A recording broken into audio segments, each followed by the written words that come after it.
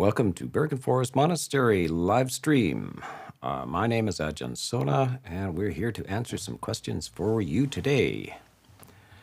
So, without further ado, Pia, please ask the first question.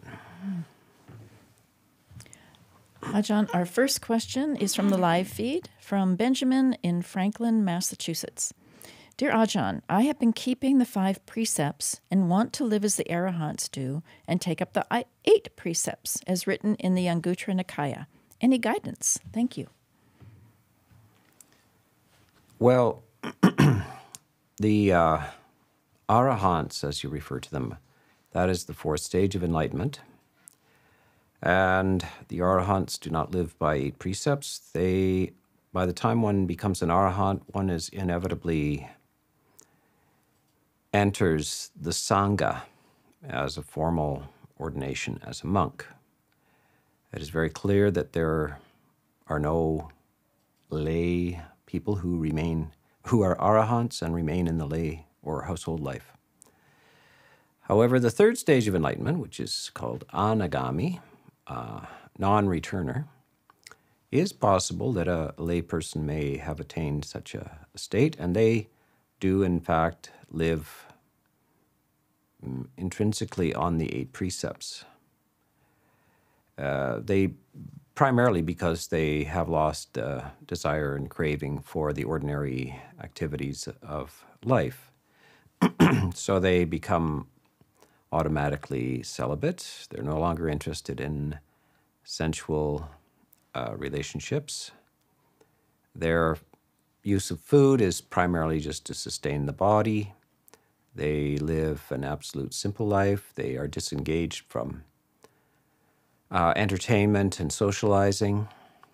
So this is the 8 precepts primarily. The 8 precepts are what is temporarily taken for all lay people when they go to a monastery to spend time in a monastery.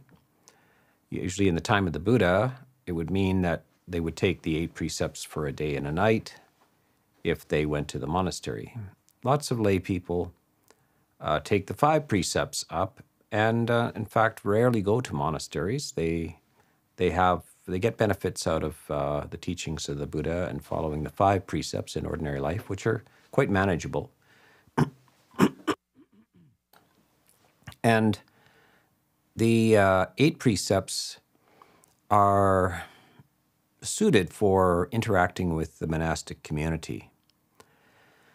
So you don't have the lay people having a barbecue at 6 in the evening while the monks are abstaining from a meal in the afternoon. So there's conflict there. You don't playing music, singing, and dancing, etc. while the monks are trying to meditate. So this is why the 8 precepts are set up. As one progresses along the path, though, one finds it more and more that their lifestyle is sort of coming into accord with these 8 precepts, and one tends to prefer to live that way without rigidly following rules, perhaps, but it just becomes a natural way of life. Simple, in other words. Simple and non-sensual. So there's nothing stopping you from living that life, except perhaps if you're enmeshed in a family, you may find it inconvenient that the family around you doesn't want you to live that way. They want you to eat supper with them, and they watch TV and go to the baseball game and all this kind of stuff. So this is why it's awkward.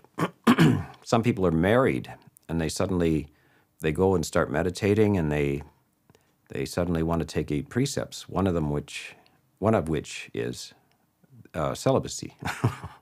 Now that may be inconvenient for their partner. So I've had lots of people ask me, how do I manage to do this? I'm married, I've been in this and that situation. And I say, well, this is why people become monastics or why you go on retreat, because you can take these things up very diligently. You can take up the 8 precepts in a certain context, and that is in a retreat center or a monastery for a period of time while remaining a layperson. So, you have to decide if you're going to make a lot of inconveniences or whether you're going to just start to change your lifestyle and your relationships to others because you just don't want to do what most people want to do. You don't want to go dancing and drinking and out to the baseball game and all kinds of distractions and empty kind of pursuits which ordinary people thrive on. These fall away for the person on the seriously on the spiritual path. You just become uninterested in such things. So this is the dilemma for the layperson, and that is why, in fact, the Buddha set up the Sangha as a place to go, and for one who's really serious about it, that's where they will find that their lifestyle is supported in that way. So that's just a brief bit of discussion around these 8 precepts and its function in the layperson's life. Let's go on to the next question, Pia. Our next question is from Keller in Naperville, Illinois, United States. I am currently working to pay off student loans to eventually be eligible to become a bhikkhu. Involuntarily remaining a householder is a deep source of dukkha for me and is compounded by an intense hatred for existence itself. I feel incapable to address this massive suffering because it is intricately interwoven with my samvega and motivation for living the holy life. Vibhava tanha is the primary fuel of my spiritual efforts. Any advice? Yes. So first I want to define for the audience, he wants to become a bhikkhu, which is what I am. I'm a bhikkhu, a monk. So this word monk is just borrowed from the English, the Catholic tradition, but we're not really monks, we're bhikkhus. So that's the proper word for one who wants to become a monastic in the Theravada tradition. So I would say, first of all, that you need to get past the hatred of life. Vibhava tanha means the thirst for non-existence. And that has to be overcome as well as bhava tanha, the thirst for existence. So one is neither hoping for extinction nor wishing for eternity. These are the extremes, and the middle path goes right through the middle of those. And this is what happens, and quite often in the spiritual path, you become somewhat disgusted with ordinary life, and it's typically a stage that one goes through. One is critical of everything. People appear foolish and wasting their time and so silly, and everything is meaningless and on and on. So as one meditates, though, one evolves, and eventually this kind of hostility falls away, and you realize that you are to practice what is called sense restraint in your experience of the ordinary life in the world. When you go to a shopping mall, when it's a rainy day and you're on the parking lot at Walmart getting some sort of thing for your living room, it's very easy to fall into a sense of dismay, etc. But this is what the Buddha is referring to as sense restraint. Restraint of the critical faculty. So you're investing unwisely in unwise attention to the fault of the world. And how do you know it's unwise? It's because this aversive emotion comes up. So you can know about the faults of the world. You know if the traffic in your city could be better. You know if your car is a lemon. You know that, and you take it to the garage. But you don't do it with hostility or ill will. So this is something to practice until you become a bhikkhu, and then even after you become a bhikkhu, even more so, you need to practice this non-aversion to the world. So you're giving up attraction to the world, but you're also giving up aversion to the world. So in the midst of this, before you get to the robes, you really need to work on this sense of starting to feel okay, that you're able to function in the normal life without attachment. And attachment is not just simply grabbing and clinging to something, it's also pushing things away. So attachment means that you have an aversion to things, and another way of talking about attachment is desire for things. So both of those have to go. So you feel free in the midst of this.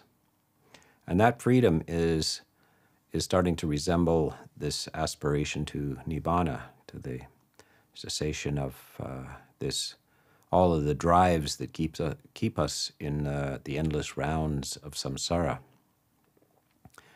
So I would advise you right now to start to think like a bhikkhu.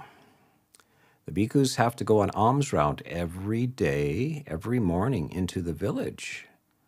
And the Buddha says, well, you just had this lovely meditation in the morning, and you like your quiet, natural monastery, and now you have to go looking for food in the local village. And there you will encounter all kinds of the craziness of ordinary life and sights and sounds that you don't like, people that you don't like. And he says, what should you do? You should practice sense restraint. You should not have a sense of aversion to people and things. You should hold on to the sign of peace. So first of all, you've got to establish the sign of peace within you, and then keep your eye on that sign of peace. And don't let it go. Don't fall into this very easy thing of being critical about everything. Being critical about everything is very easy, but it's a trap, and it's a trap you create for yourself. So you free yourself from this aversion. And then you will, when you finally do get into the robes, then you will be halfway along the path. Okay. Our next question is from the live feed from Ariel in Rockford, Illinois, United States. Ajahn, when dealing with decisions of the future and applying right view and right effort, should one take a riskier path to see a better future, or the safe path, then end up regretting not risking it? Yes, this kind of question comes up quite often, and people ask, what should I do? They have a choice. Should I leave my husband? Should I change my job? Should I move to another country? Should I drop out of school? Should I? And what will be the best choice where it all works out happily ever after? Well, nobody can tell you if it's going to work out. So that's one thing to set aside. You can make sort of calculated risks. You think, well, there's something reasonable in the possibility that this decision, although there are risks to it, it will work out and it'll be profitable to me, it'll be good for me. But nobody can tell you for sure if it will. All you can do is calculate your intention now. Is the decision being made with courage, or with loving kindness, or with the spirit of generosity? If it's made with your best mind, your courageous mind, then you will have trouble regretting it. If things don't work out, can you regret having been courageous? And if things do work out, then you will be very happy about how it worked out. And if things don't work out, you will at least have been courageous. But on the other hand, if you stick with the safe but not satisfactory situation, then the fact that you made that decision from fear, you will never be at ease with that. You will always think, I'm safe, but I was a bit of a coward. So this is all you can evaluate. You can't know whether it's going to work out, but you can know whether your decisions and your actions are based on courage or on fear. And fear you won't look back on approvingly, and courage you will look back on approvingly. Okay, next question. Our next question is from Anonymous in Minneapolis, Minnesota, United States. To shift from anagami to arahant, what needs to be refined in one's practice? Are the instructions the same? Any identity can form even in the way one is discerning. Is it, in the end, a matter of synchronicity and inquiry as well as right effort and samadhi? Well, the word synchronicity is certainly not a Buddhist word. It's a Jungian term.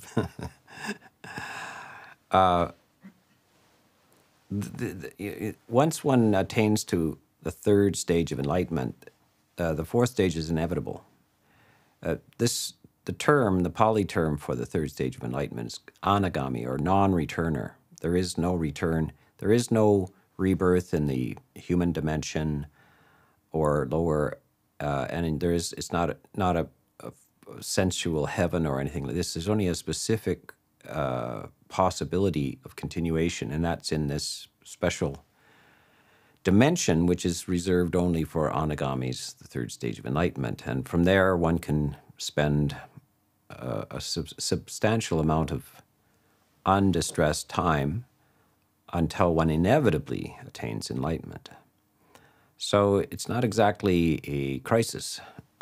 You're in an anagami is in a very good situation. And I want to remind everybody that anagami, if you're reading books about Buddhism and you think you're an anagami, you might want to get some feedback from experienced teachers, because that's an exalted spiritual state, and it's very easy to be misinformed entirely about one's own attainments, and that would be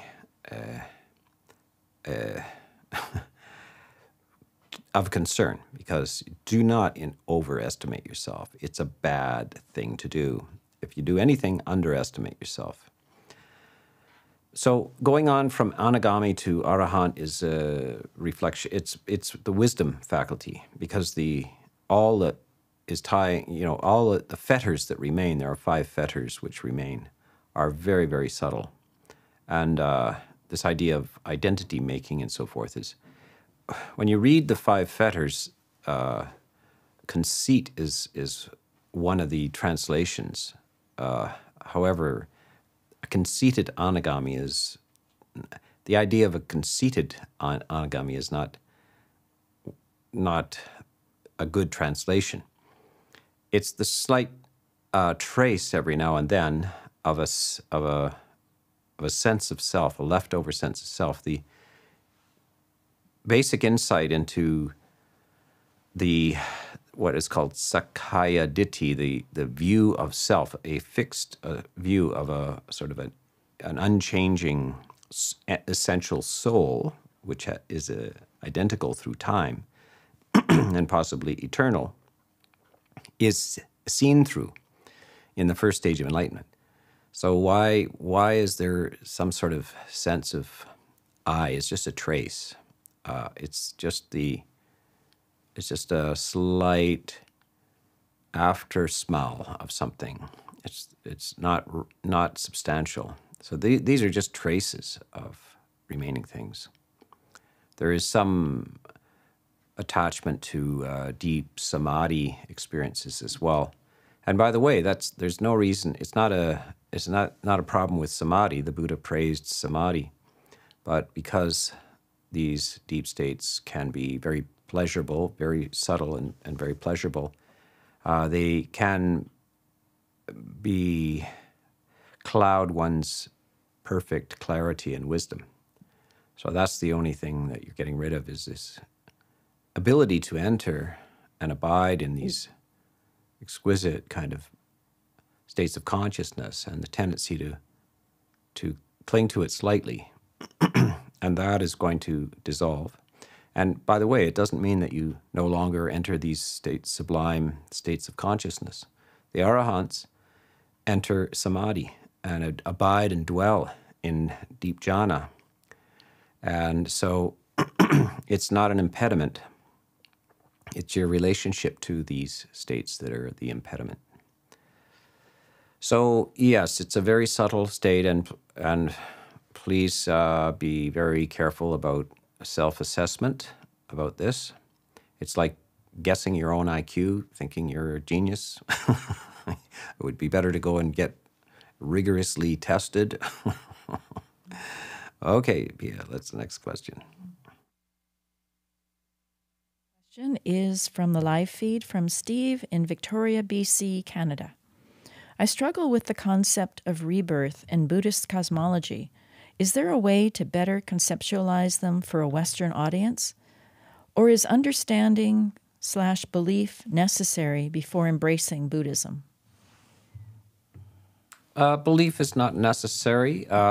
Even direct knowledge is not necessary. There are all kinds of reports in the suttas of people who did not have any recollection of past lives, who had attained enlightenment, person with full enlightenment does not remember their past life, or etc. However, what's an impediment is a conviction of the opposite, that there is no resultant from this life. So the basic, what we would call mundane right view, a beginning is not to hold strongly to an annihilationist view. That if you have a strong conviction that at death you are mere materiality which ceases, so that strong conviction is an impediment to your practice. So what you're going to do is you have to be honest with yourself. Say, the society I have been born into, the kind of talk that I've been around, nobody ever talks about their past life, and how could that be if nobody talks about it in my society? Well, first of all, you have to question your cultural assumptions. And secondly, science is not designed to confirm or deny prior life existence. Physics doesn't do that. Psychology, though, there are many, many reports by psychological investigation of people who apparently have past life memories, which can be confirmed. There's a very large collection by the University of Virginia, and they have a special department which has collected cases of on especially children who recall past life. And the type of cases that they collect and study are primarily children, because the prior life is not too long before, and that you can investigate what the child says about where they lived, what their name was, how they died, etc. And so they send out people to see if they can confirm any of these memories, which some children spontaneously and strongly are convinced of. So they have a bank of about 2,500 case studies from cultures around the world. Some of the cultures are non-Buddhist. They don't have a belief in prior life, and so it's quite disturbing to the parents of these children and to the children themselves sometimes. So there is there's a considerable body of evidence that would give you pause for thought in terms of the possibility of prior life. You know, there's all kinds of programs out there and YouTube videos and stuff on people dying and seeing heaven and so forth, about all kinds of questions about the afterlife. And in Buddhism, there's rarely any interest in the afterlife. You know why? Because this is the afterlife. Welcome to the afterlife. Next time you go to a party with your friends, say, I know all about the afterlife. I have direct knowledge of the afterlife. Now they'll be holding their wine glasses and looking at you. What? Are you crazy? Or have you had a revelation? You say, yeah, oh no, it's very much like this. It's like we go to parties, the afterlife, we go to parties, we swim, we have sports teams, all that kind of stuff. Yeah. So because the Buddha, this is the after, from a Buddhist point of view, this is the afterlife. You know all about it. There are animals everywhere. Are there animals in the afterlife? Yes. Pet dogs all the time.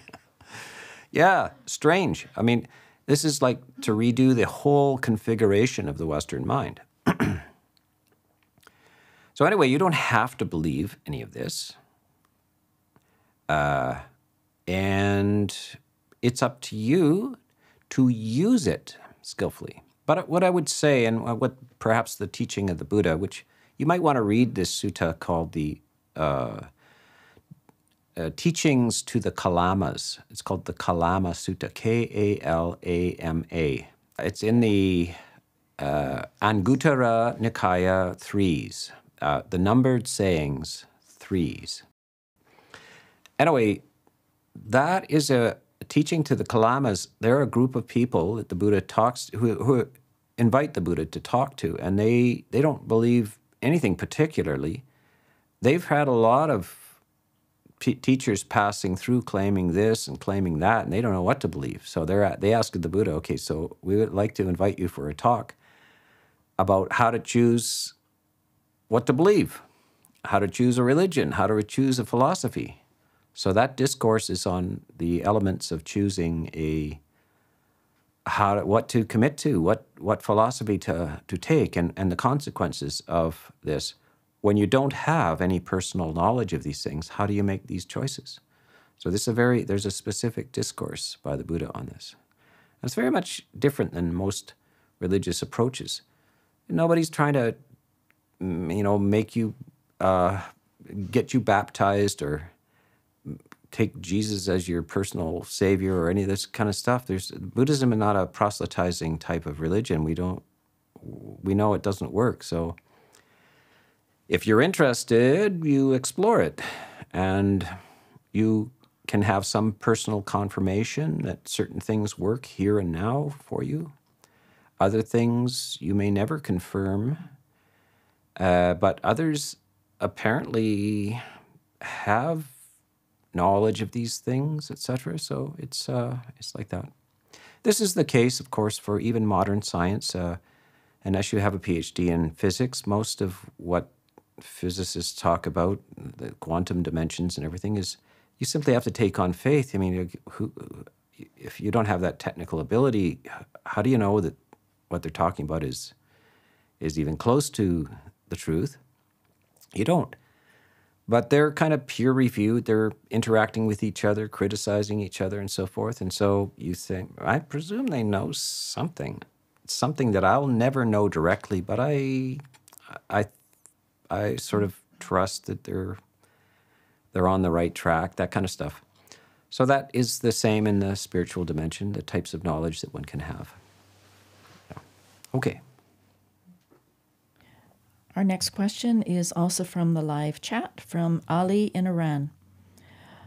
Dear Ajahn, there's a quote in the manual of the Abhidhamma by Bhikkhu Bodhi which states, quote, "Great seers who are free from craving declare that nibbana is an objective state which is deathless, absolutely endless," end quote. Is parinibbana therefore objective and felt? Why didn't they articulate more like the Abhidhamma talks about the mind and mental analysis, despite being very hard to put into words? Well, Ali, welcome to the fun house. Now you're into it. Nibbana and parinibbana. Oh, it is frustrating trying to sort that stuff out. Oh, my goodness. So especially the Abhidhamma. Now, the Abhidhamma, Abhidhamma is part of what we call the Tipitaka, the three baskets. And it's the third basket, and it's a very analytical thing. It looks like the chemistry tables, or table of the elements, or it looks like some professors got a hold of some body of knowledge and decided to reduce it to all its basic elements. It's very abstract. And it appears from history that it's a later edition. It's worked out by monks and not necessarily delivered by the Buddha himself. There are stories, perhaps apocryphal, and if you don't know what that word means, look it up. Apocryphal, which suggest that they suggest that the Buddha did deliver these in a very esoteric, strange way. From a linear historical point of view, it appears to be not credible. And there are all kinds of interesting theories about that.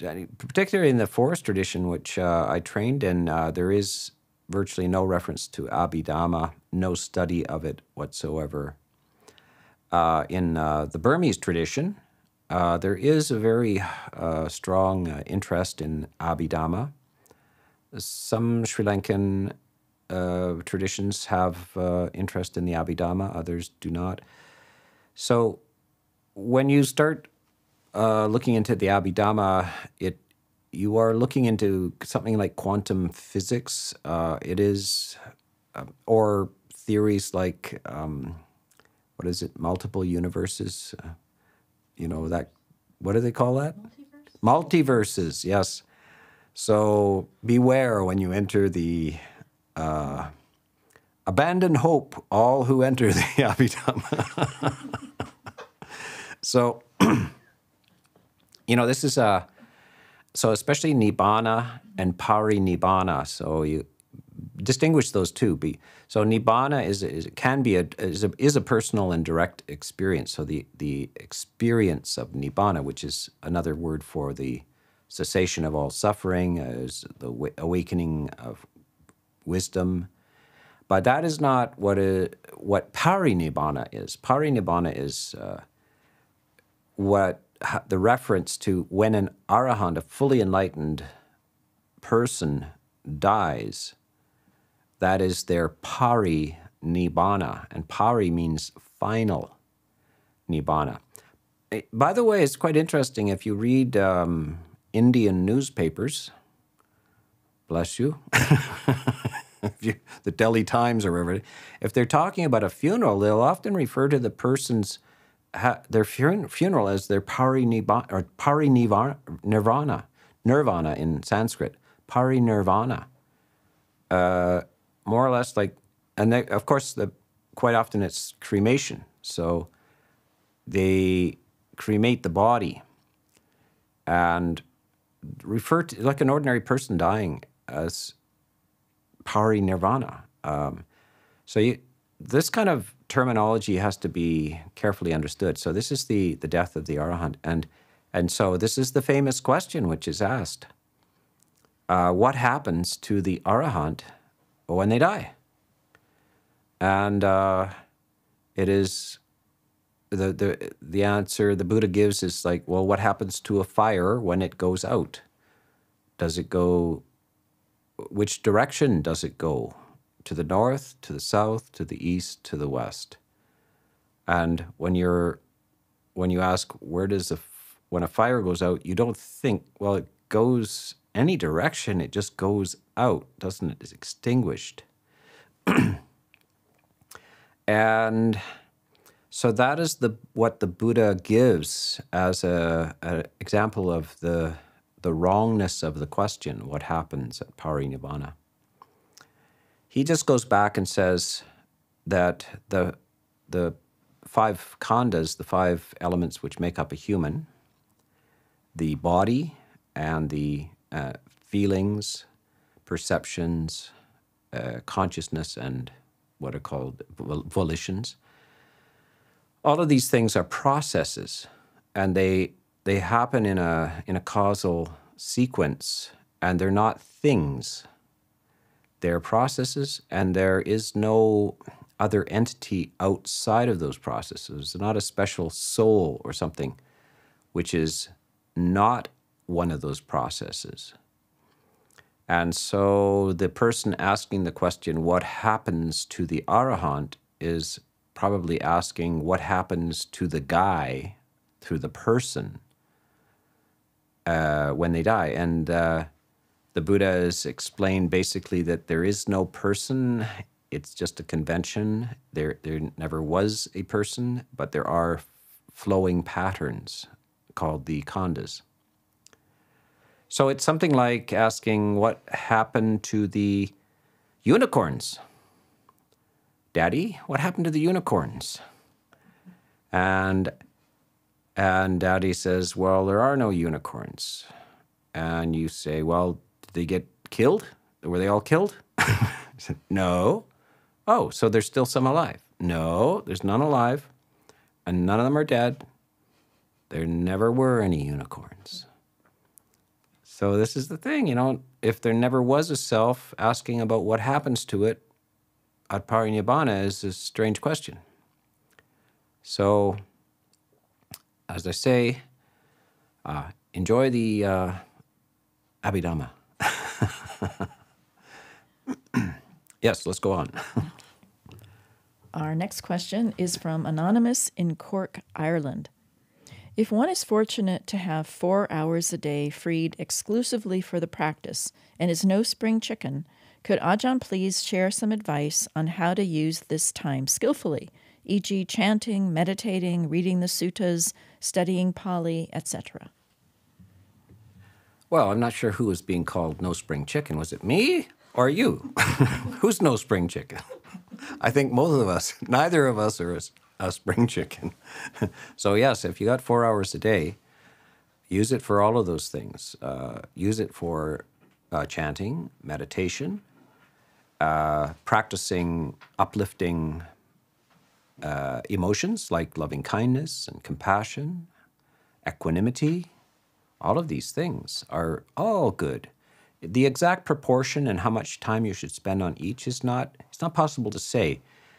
They all have benefits, but you should examine it with your own wisdom and say, like, which one is profiting me? I don't want to just do this as a grim exercise, which is supposed to be good for me. I have to think, who am I? What do I need? Am I sad? Am I angry? Then I need more loving kindness. Am I greedy? I need to reflect more so that I'm not preoccupied with toys, Am I scattered, aimless? Then I need to focus. I need to learn how to focus. Do I need inspiration? Well, I need to read some books that uplift me and inspire me, or go to watch a live stream by Ajahn Sona, who is no spring chicken. So next. Ajahn, our next question is from, let me find it here, Bhavani in India. Body will be destroyed repeatedly. Will the destruction of the other 4 khandhas stop rebirth? If so, how to destroy the other khandhas? Yes, that's a strong term. Destroy. Let's allow them to go to cessation instead of destroying them. So the body, yes. Oh, well, the body is, of course, destroyed. I mean, it's pretty graphic. We're in a desperate situation, my friends. We're all going to die. Nobody gets out alive. This body, there's not a hope that you're going to live through this thing called life. You're going to, yeah, so Bhavani is on to the right attitude that it's a problem. No matter what kind of world you might conceive yourself being born into or reborn into, whether it even in the heavens. So the Buddha has a saying, even in heaven, it ends in tears. There is no permanent escape. There is no sort of existence wherein death does not follow. So that's the aspiration, is to nibbana, the cessation of the 5 khandhas, these 5 elements which make up a human, cease and you arrive at this condition of ultimate peace, the cessation of greed and hatred and delusion, and the energies that keep that this delusion energy keeps you revolving in these intrinsically unsatisfactory states. So how do you arrive at this? How do you free yourself from the other four khandhas, which you talk about? Is through is through sila, samadhi, and panya. Sila being virtue, samadhi being concentration, and panya being wisdom. And this involves basically the Eightfold Path, the right. It starts with right view, the right view of things, and you're onto the beginning of this. There's a problem with existence, and then so now what do you do? So this is the Eightfold Path, is what you do about this. Okay, that's very in brief. Our next question is also from the live chat from Norma in South Florida. Why do I have aversion to being a bodhisattva practitioner? I have hindrances to work on. Meditation is getting interesting. Do you think it is too much self-cherishing? Thank you.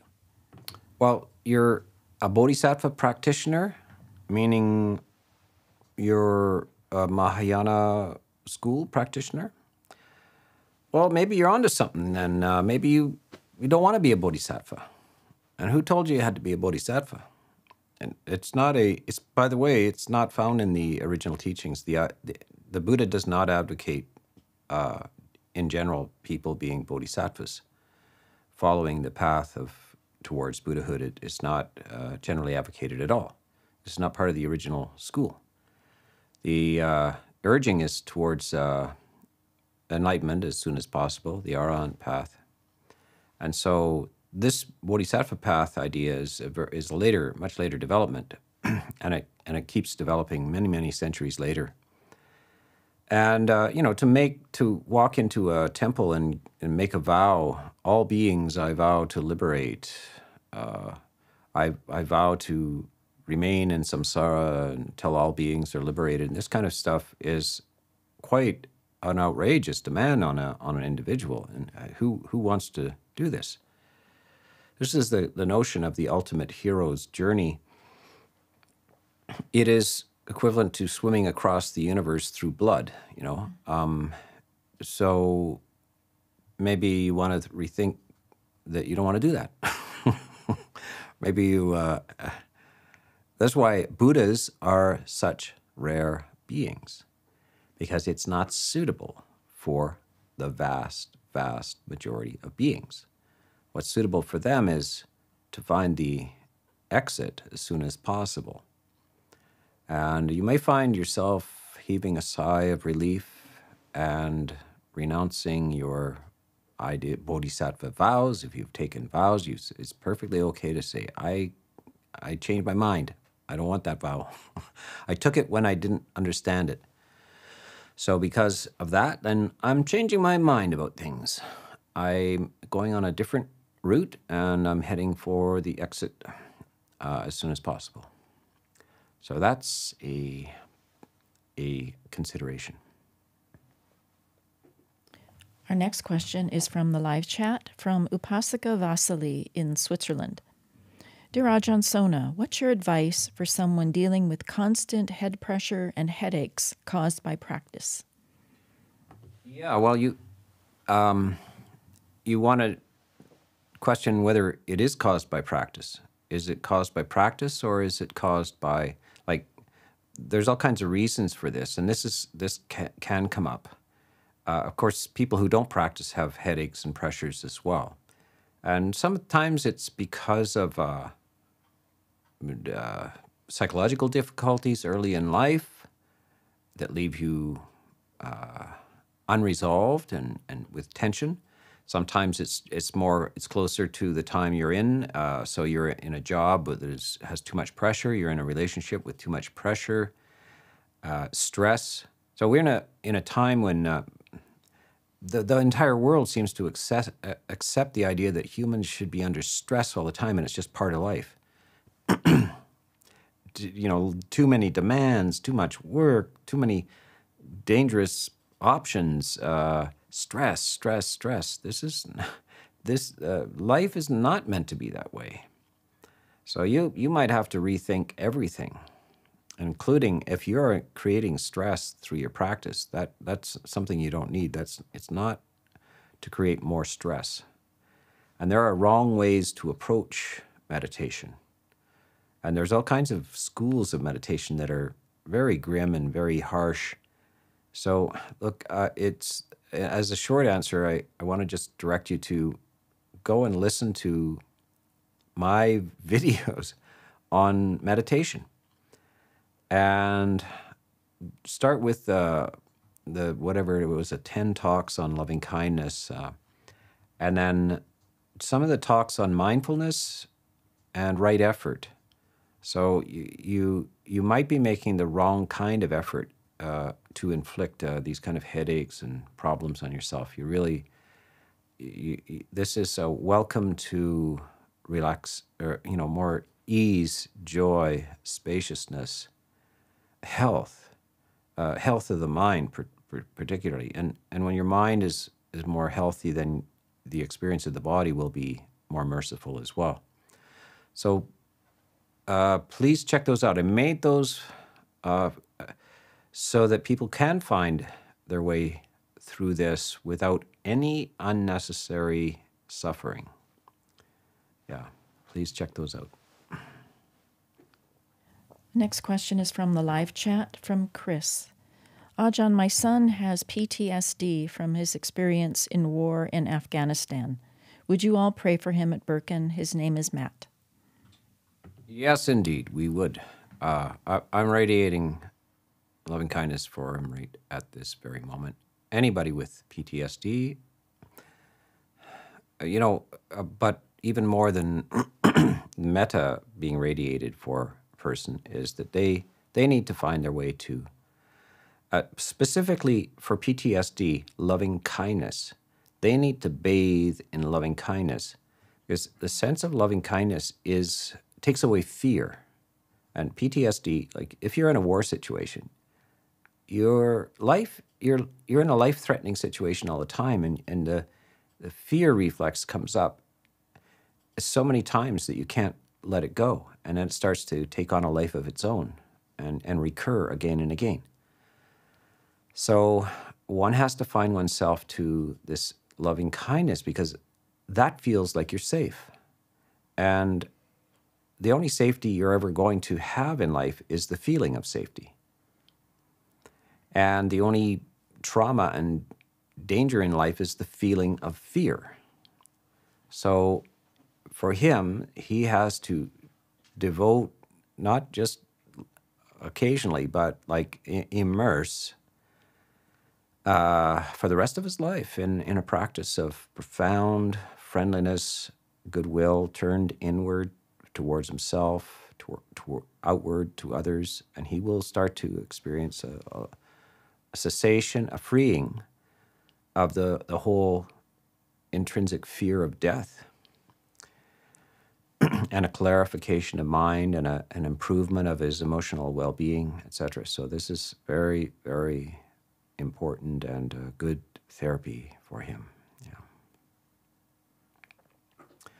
Our next question is from the live chat from Samrit. Dear Ajahn, how to practice honesty with discretion, as sometimes being truthful and providing more details than needed can turn things against us in this world. Yes, indeed. And it's very hard to do the infinite calculations to find the right algorithm to say the right thing at the precise time.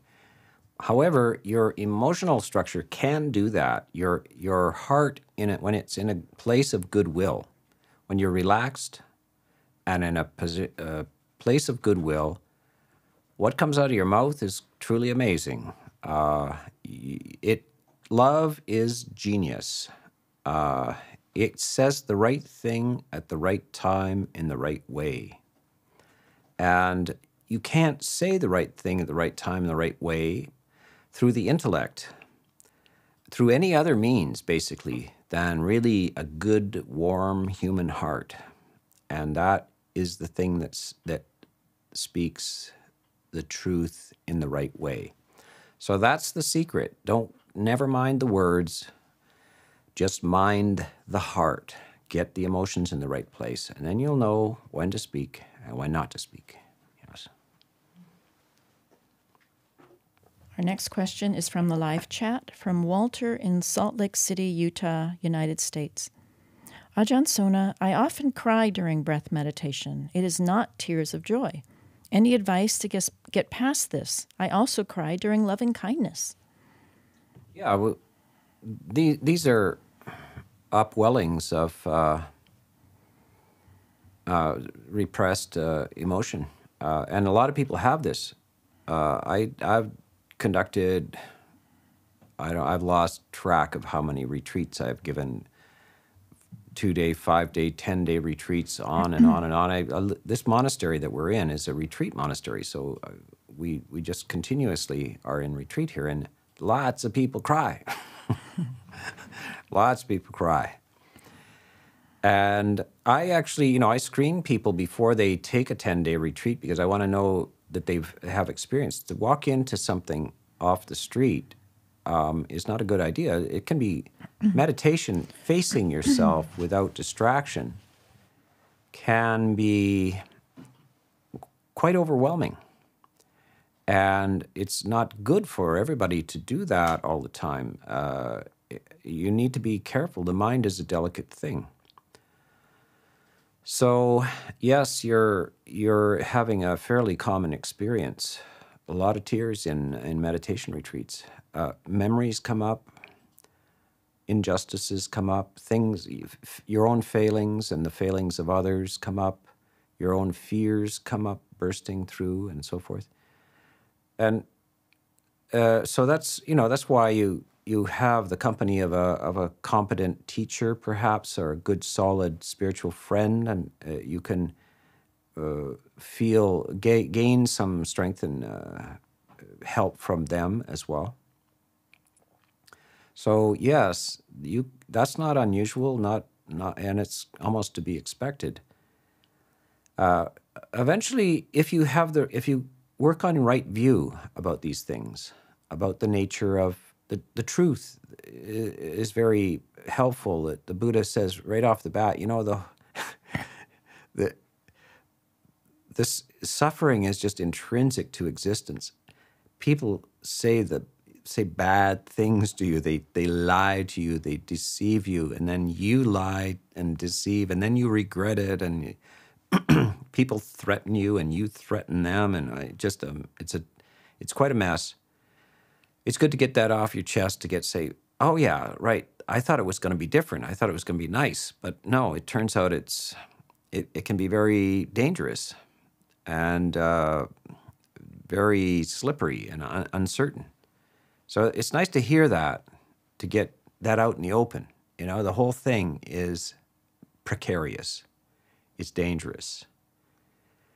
Well, it's nice to hear that. So that's the way it is. Now, there's something you can do about it. So this is the next part, but there are ways of navigating this. So that's good too. So there's I talk with people in retreats as well. I give interviews, and I've given well over 10,000 one-on-one interviews with people.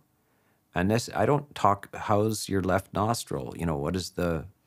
Are you watching your breath on your left nostril? No, I say, how you doing? So where are you from? Yeah, and soon, 10 minutes in, they're talking about things that matter to them, that are on their minds, that is a problem for them, that they're looking for some way through. So that's the Dhamma, is some way through. And it's not just dry investigation of the texture of your breath at the tip of your nose. It's about life itself. So this is what you need, is more in-depth talk with a mature spiritual practitioner, Yeah. Okay, so I think one more question and that will be it. Ajahn, our final question today is from the live chat from Stevie. Ajahn, I am a mother to 2 young girls, and I've noticed that my ability to maintain loving kindness every day seems impossible. Do you have any suggestions for sustaining patience and kindness? Well, you have to be your own mom as well. You can't just be a mom to them. You have to be your own mother, and you have to recognize that just like you tell your daughters, oh, you know, when they're exhausted and they've reached their limits, you say, "Now, dear, well, let's go have a hamburger, or let's take a rest now," and so forth. So you have to be talking to yourself as well. You have to be raising yourself as well as raising them. And so you need breaks, and you need kindness, and you need the voice of another. And so I'm glad you asked about it, because I get to be your daddy for a little bit here. And I have great appreciation for it. I have lots of mothers coming to this monastery with kids and the demands. And even shortly after they give birth, sometimes I say, you know, you actually need to go on a retreat. You know, mothers are terribly afraid to leave their kids for a little while with somebody else, but if you don't take care of yourself, you won't be taking care of anybody else. And so you have to, if you go off on a little retreat or recuperation, you have to say to them, "I have a gift for you." And everybody, all your kids are excited. "Oh, you got a gift for us, Mom?" "Yeah, I'm going away for a while." "Why is that a gift for us, Mom?" "Because when I come back, I'll be happy." So you have to give your family a gift every now and then, and that is, you have to you give yourself some time out and get refreshed and so forth in order to be a gift to your family. Otherwise, you're going to just run right out of patience and everything. So that's the advice I have to give quite often to mothers. Okay, well, that is it for today, and we will leave it for...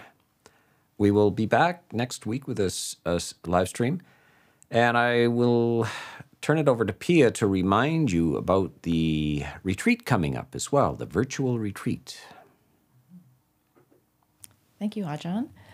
Just to remind everyone that you can register now for our upcoming Elements Retreat, which will be June 8th through 13th.